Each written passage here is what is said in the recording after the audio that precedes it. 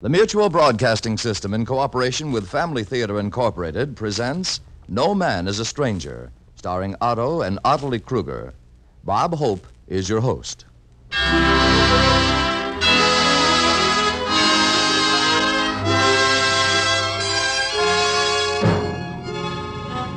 More things are wrought by prayer than this world dreams of.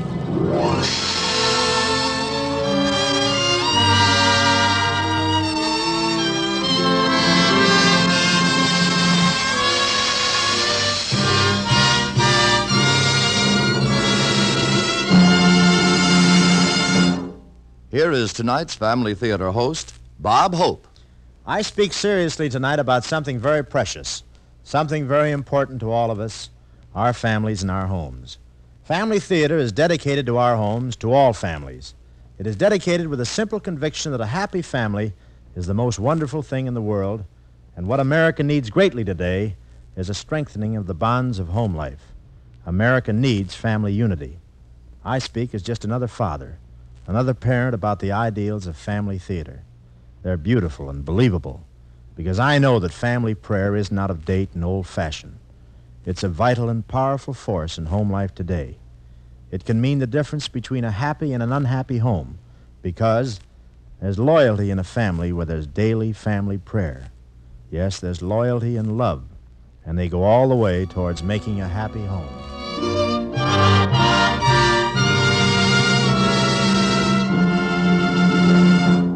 We will hear from Bob Hope again later in the program. Now, the Family Theater presents No Man is a Stranger, starring Otto Kruger as Jared and Ottilie Kruger as Carolyn.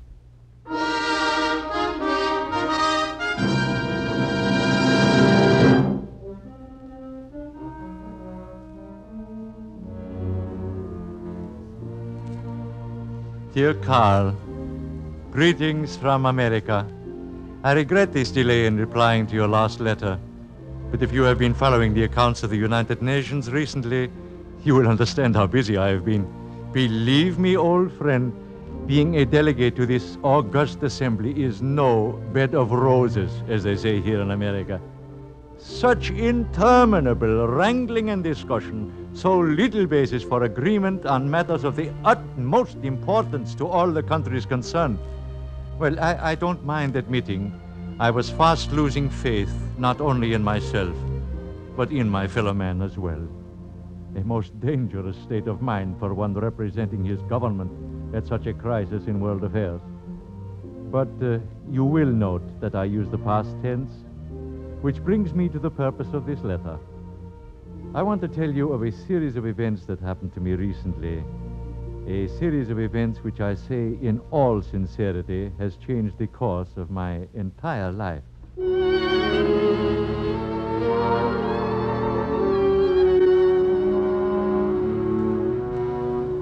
It was voted to declare a 2-week recess from the UN affairs to permit certain of the delegates to return to their homelands for advisory conferences.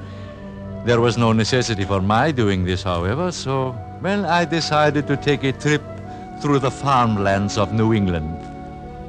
Because of my own boyhood on the farm back in our country, I've always had great respect for the soil and the people who till it. And I felt perhaps it would help me to talk with these people and get again the feel of the land. So I borrowed an American friend's car. I went north from Lake Success, never following any definite route, never staying longer than a day or two in one place. And it was while traveling along a lonely country road in Vermont that a series of events I mentioned began to happen.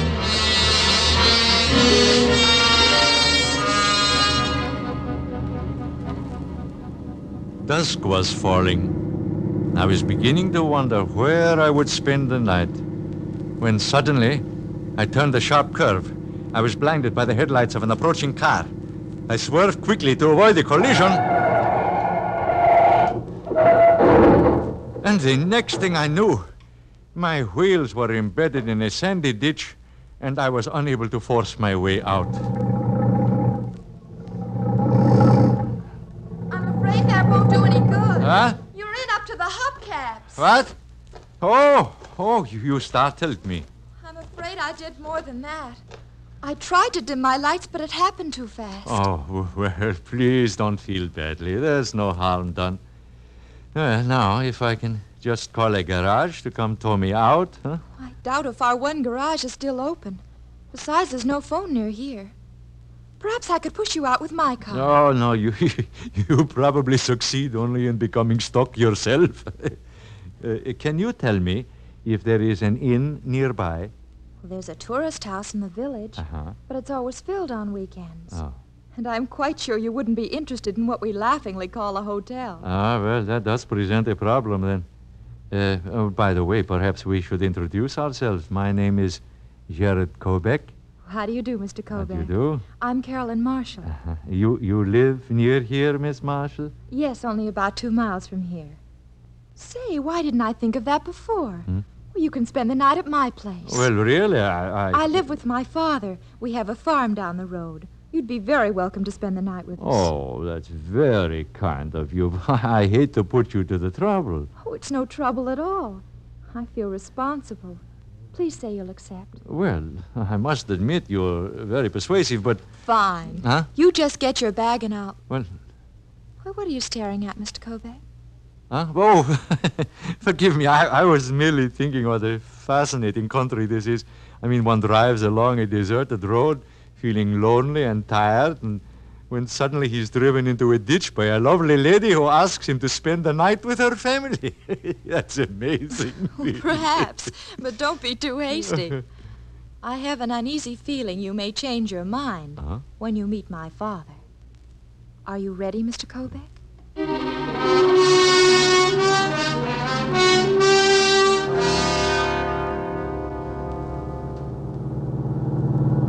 You're very quiet, Mr. Kobeck. Bashful? Oh, well, no, I've never been accused of that before. No, I was observing how ominous the hills appear in shadow. Are you a professor of some sort? Well, now, why do you ask that, eh? I don't know. You just seem the type. Yeah? So quiet and serious. I'm a teacher myself. Ah. I have the first 4 grades in a rural school. And are they a problem? Oh, I can well imagine. Oh, no, I'm sorry to disappoint you, though I am not a professor. I guess perhaps you would call me a student. A student of world affairs. I see. Mr. Kobeck, in order to save you any embarrassment, I think I should tell you about my father. Well, is he such an ogre? He's one of the sweetest, most generous men I know. That's what makes his attitude so aggravating. His what? His attitude toward what, may I ask? Well, please don't take offense, but his attitude toward foreigners. Oh, you mean he resents them? Or rather, us, Yes. Yeah. He has a general dislike for anyone with an accent. It all started about a year ago when the farm next to ours was up for sale. Well, Dad wanted a few acres for pasture land, but the owner didn't want to divide his property. And before Dad could talk him into it, the farm had been sold. Ah, to a foreigner, eh? Yes. An Italian named Ramberti bought it. Mr. Ramberti has a son, Pietro. We became acquainted and began to see more and more of each other. Of course, Father objected, but finally we realized we were in love. I hoped this would make Dad relent, but it only made him more furious than ever. He was so infuriated that a stranger, and a foreigner at that, should get the better of him, that he's embittered against anyone with an accent. No wonder you felt it necessary to warn me. And do you think it wise for you to invite me to stay at your home? Perhaps not, but I can't go on giving in to him forever. Oh, I know he never would have felt this way if it hadn't been for the farm. That petty disappointment has affected him out of all proportion. Well, I assure you, Miss Marshall, it is not an unusual circumstance. I have faced it many times in my work, only on a larger scale. Well, here's your chance for a little field work. This is the farm. There's a light in the barn. Dad's probably milking the cows. Come on, I'll introduce you. And please, Mr. Kobeck, don't judge him too hastily. Basically, he's the sweetest old guy in the world. Yeah, well, I promise to withhold judgment, but just let us hope he will do the same. Dad, may I interrupt for a moment? I said, hello, Carol. Who's that with you? Dad, I'd like you to meet Mr. Kobek. How do you do, Mr. Marshall? I am very pleased to meet you. How do you do, Mr. What Carolyn say your name be? Kobek, Jared Kobek. Stranger in these parts? Mr. Kobek's on a vacation, Dad. I forced him into a ditch a couple of miles down the road, and his car got stuck. So I invited him to spend the night with us. Spend the night? I was reluctant to accept, Mr. Marshall, but your daughter was quite insistent. I do hope it won't inconvenience you. I shall leave first thing in the morning. Well, I reckon we can put you up for the night. Better give you a fair warning, though. Yes? About what? Well, if you're aiming to leave first thing in the morning, that'll be, let me see now, it'll be about 5:30. Day starts mighty early round here.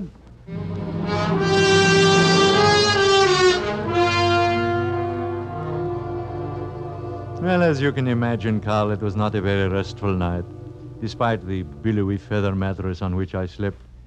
The following morning, when I went downstairs, Miss Marshall had prepared a delicious breakfast. Her father was seated there at the table. He greeted me coolly, as I had expected. And as the meal progressed, however, and I told him something of my own background on the farm and of my respect for farmers, his attitude relaxed and he became quite civil. I could see he was trying hard to like me, but at the same time trying just as hard not to show it. So after breakfast, he offered to take a team of horses and pull my car from the ditch. I tried to object, but he and his daughter were insistent, and so the three of us went to the scene. And upon pulling the car out, we found the rear axle had been broken. Well, Mr. Kopek, it don't look as if you're going very far with a broken axle. Reckon we'd better go back and call Pete Hammond's garage and have him come to fetch you. Oh, Dad, you know how slow Pete is. I was thinking that maybe... No, perhaps we hadn't better. Well, what is it, Miss Marshall? What were you going to say? Well, Pietro, that's the boy I told you about, is a mechanic, and I was going to suggest we call him. Carolyn, that'll be about enough. Yes, I thought it would be. But I think it's an excellent idea. Why not call Pietro? Mr. Kopek, what you do is your own affair. But if you call that Italian, I refuse to have anything more to do with the matter. Oh, Dad, why be so stubborn? What difference can it make? I don't aim to argue the matter. What's it going to be, Mr. Kopek? I think perhaps I will call Pietro, Mr. Marshall. Very well. Come along, Carolyn. Not yet, Dad. I'm going to stay with Mr. Kobek. Oh, no, Miss Marshall, please. I'll thank you to stay out of this, Mr. Kopek. I'm beginning to see how things stand. But while they're talking with you, I was willing to admit I'd been a little hasty in my thinking about foreigners. Now I can see that you're all alike. Bad influence. There's no place for you around here. Not for any of you. Dad, do you realize what you're saying? Yes, I realize, all right. I realize that everything that means anything to me is being swiped from under my eyes by folks who've got no business here. You'd better make up your mind pretty quick, daughter, on which side of the fence you stand. Because it's got to be one or the other, and it's got to be mighty quick.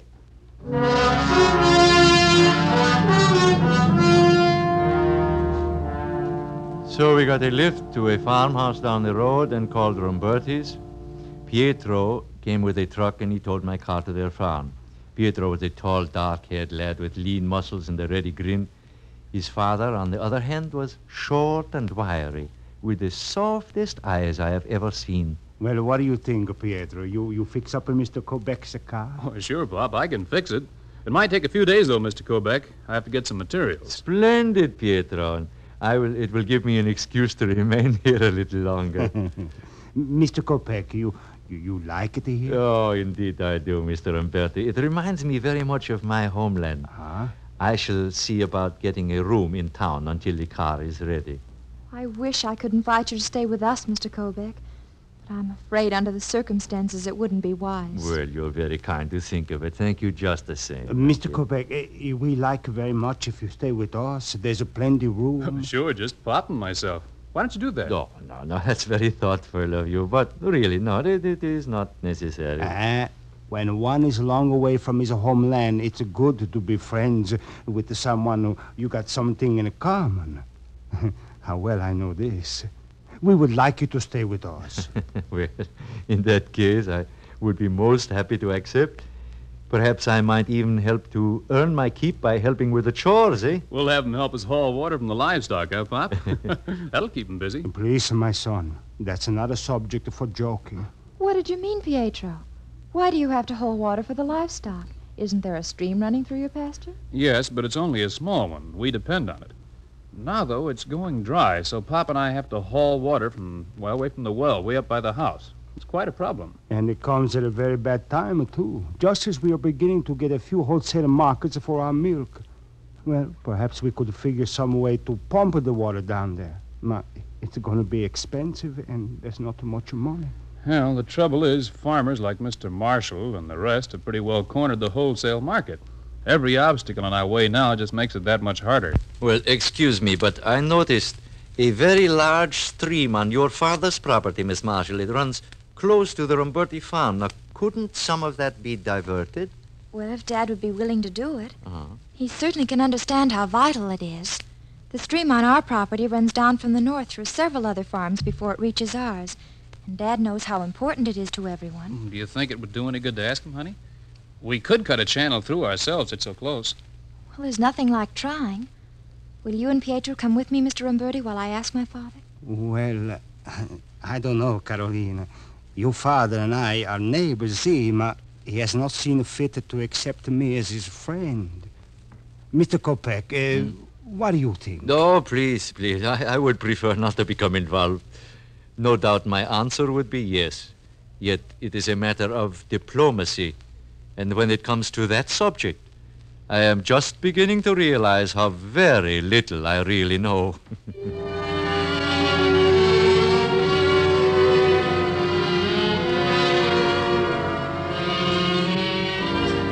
I suppose if the mission had not been so serious, we might have looked rather comical as we went nervously and in single file up to the Marshall house.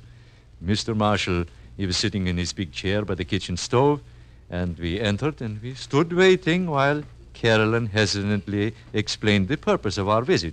When she had finished, her father looked at each of us slowly and then addressed Mr. Ramberti. I reckon you're in a bad fix, all right, Ramberti. Too bad you didn't investigate the springs that feed your stream before you bought the property. But there was no reason to be in doubt, Mr. Marshall. Do you think you would have felt so? That's not the point. So happens I know that land as well as I know my very own. That's one reason I felt as I did when you sneaked it away from me. Hey, wait a minute. We didn't do any sneaking. We bought that land fair and square. Please, Pietro, it's not important now. Well, it's a good thing he's Carolyn's father. I'd push that crack down his throat. All right, maybe I didn't mean it exactly like it sounded. But you know how I want some of that land for pasture. So, here's what I'll do. I'll let you buy the land all you want. Then I'll run my stream right into your property. But we could not do that. We need that land for our own farming. Well, in that case, then there's no water. But, Dad, think what this means to the Robertas. What are they going to do? That's their affair. I've made my offer. Well, that's the best I can do. Okay. Come on, Pop. We're wasting our time. One moment, Pietro. There's something I wish to say. Mr. Marshall. Yeah? Maybe you're forgetting that the water is truly not yours to give or to refuse. What do you mean? It's on my property, ain't it? Yes, it's on your property. But things like water and the air and the sunshine, they're given to us by the Almighty. He expects us to share them in His name. See here, I don't need anybody to tell me about God, and certainly no foreigner. Now get out, all of you. And you, Pietro, or whatever your name is, stay away from my daughter. You understand? I'll let Carolyn decide that, Mr. Marshall. Come on, Dad. I don't like the air in here. Pietro. Mr. Ramberti, I'm sorry. I guess I knew all along that it wouldn't work. But it was worth a try. Yes. Come, Pietro, Mr. Quebec, we go home now.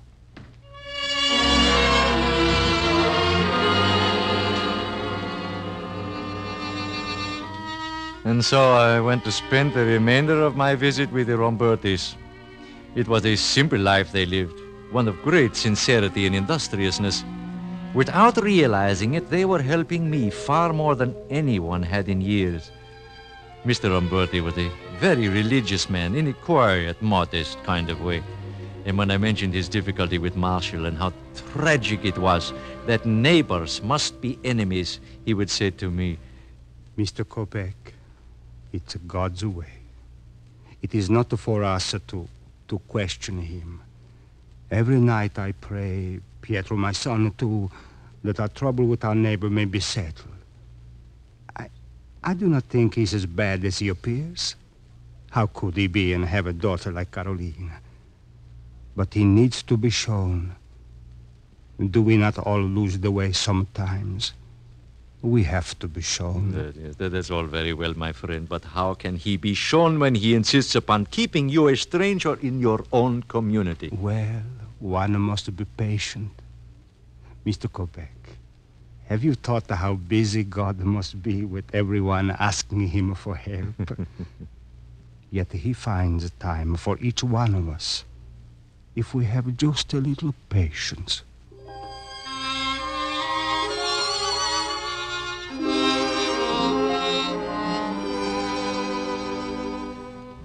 The days passed quickly. I assumed regular duties around the farm. I took long walks through the woods with Pietro and Carolyn, listening to their youthful plans for the future. Well, at length my car was fixed. My vacation period was about over, and it was with great reluctance that I began to make preparations to depart.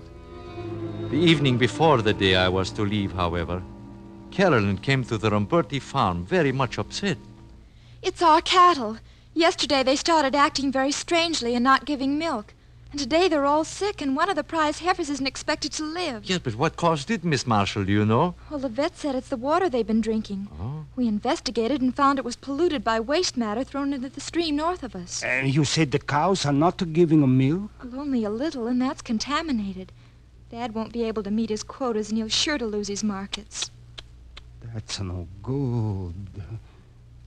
Pietro, come. We must go to him. Go to him? Papa, you're crazy. What can we do? Well, we have milk, more than enough than we need for our few markets. We will offer to share it with him. But he'll throw us out of the house. Well, we must take that chance. Mr. Kopeck, will you come with us? Mr. Ramberti, I'm inclined to agree with Pietro, but frankly, I wouldn't miss this for the world.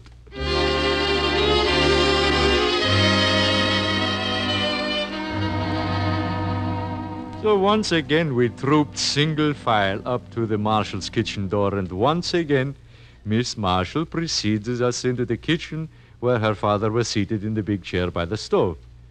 He was staring vacantly into space. His eyes looked like those of a whipped dog. Dad, I've brought some visitors. Huh? How's that? Oh, it's you, Bertie. Well, I've been expecting you. Expecting me, Mr. Marshall? Why? I knew this would be too good an opportunity for you to miss. Well, go ahead. I've got it coming to me. I don't understand. Carolina told us about your misfortune, and we're very sorry to hear of it. Why should you be sorry? Mr. Marshall, it may be difficult for you to understand, but these people would like to be your friends. They'd like to help you. Why should they want to be friends with me? Because we're neighbors. What a better reason. Look, Bertie, I don't want any sermon and brotherly love. I'll admit I've been pig-headed about a lot of things. I realized that the night you were all here, and even my own daughter turned against me. Maybe I knew it even before then. But I'm willing to accept my punishment without a lot of preaching. We did not come here to preach, my friend. Get on with it, Pop. Tell him why we are here. Very well. Mr. Marshall. Yes. We would like to make an offer. While your cows are being treated, and until they're well again, we would like to share our milk with you so you may meet your quotas. Share your milk? But what about your own markets? Oh, see, well, there's so few, it will make a little difference. Why should you want to do this after all the way I treated you? Oh, Dad, what difference does it make? Don't fight it. Accept their offer in the spirit it's given. If you think by this you're going to win me over, Bertie, it's not that easy. I can't change overnight, and, well, I just can't be bought. Pardon me, but I don't think Mr. Ramberti expects that.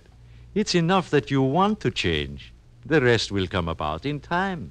Don't you see, Dad? It's the best way for all of us. As soon as our stream is cleared, you can run that channel onto Ramberti's property. That's one way you can pay them back if you like.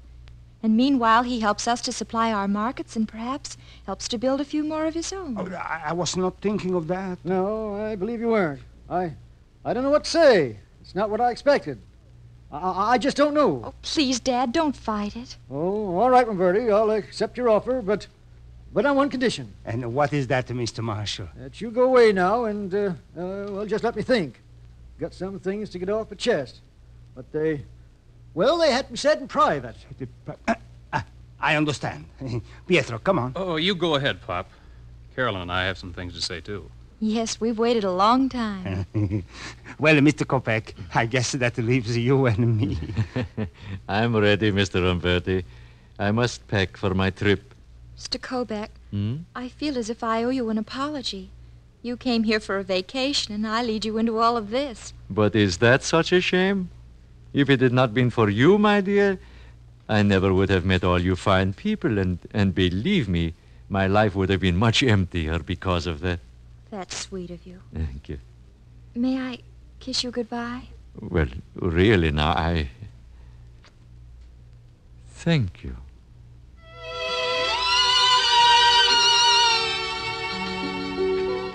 And so, Carl, my letter is nearly finished. The following day, I returned to Lake Success. I had found the rest I sought and much more. For the first time, I realized the approach to my task had been lacking in one of its most vital elements, that the answer to the problems that beset the world does not lie in man alone. We need help from a power greater than ourselves. For are we not seeking the same things after all, no matter what our blood or our heritage? Why, of course. So with patience and faith, I know now that no man need be a stranger, but a brother to all men.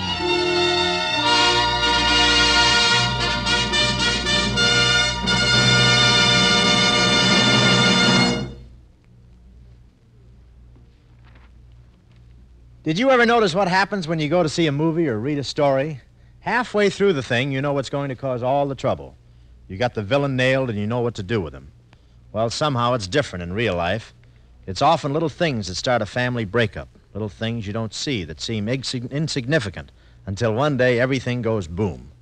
We all get a lot of pleasure out of making others happy, and the greatest pleasure in life is to know that there is harmony and understanding in our homes. It takes effort and self-sacrifice to have things that way.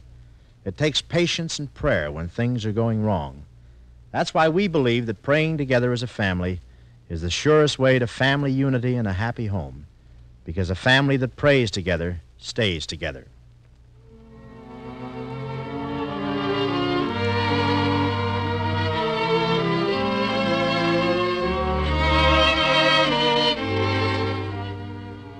This is Bob Hope again, and before saying goodnight, I'd like to thank Otto Kruger for his performance as Jared and Ottilie Kruger for her portrayal of Carolyn. A special word of thanks also to Richard Burdick for writing tonight's play, and to Max Terr for his music. This family theater production was directed by Dave Young.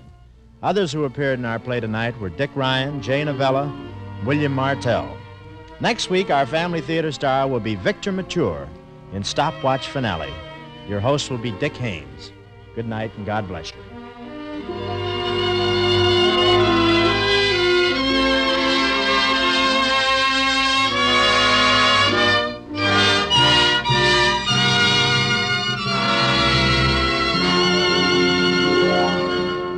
This series of family theater broadcasts is made possible by the thousands of you who felt the need for this kind of program, by the Mutual Broadcasting System, which has responded to this need, and by a friend of the New York Foundling Hospital, which cares for homeless and motherless babies without distinction of race, creed, or color.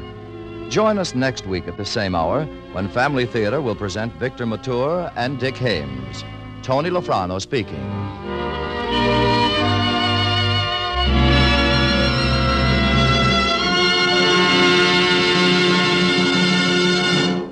This is the Mutual Broadcasting System.